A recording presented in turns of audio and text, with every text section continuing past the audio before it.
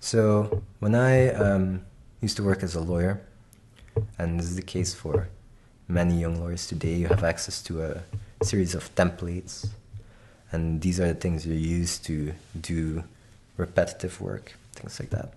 When we started LawGives, we went to big law firms and we said, hey, how about you give us all your templates and we'll put them online? And you know, many of them said yes, because they're getting it, right? This information in itself is not valuable.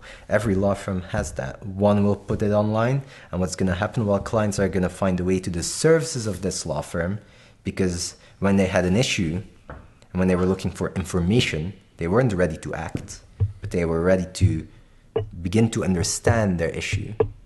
It was that entity that helped them. And that can be a law firm, but it can also be an online forum in which consumers are helping themselves, right?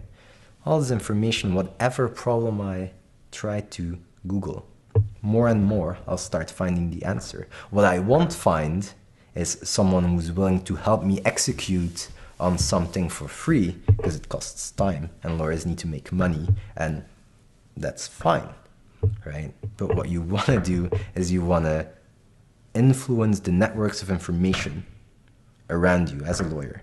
You want to get your knowledge out there so that people come to you when they want to rely on your wisdom. And that's how you succeed in today's legal market.